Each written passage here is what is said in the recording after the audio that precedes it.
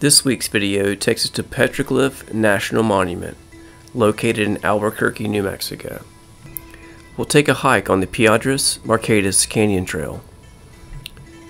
It's a 1.5-mile round-trip trail that contains up to 400 Native American petroglyphs. Archaeologists estimate that most of the images were made 400 to 700 years ago. However, some images may be as old as 2,000 to 3,000 years old. Join me as we go explore Petroglyph National Monument. Once again, thank you so much for watching, and I hope you enjoyed the video.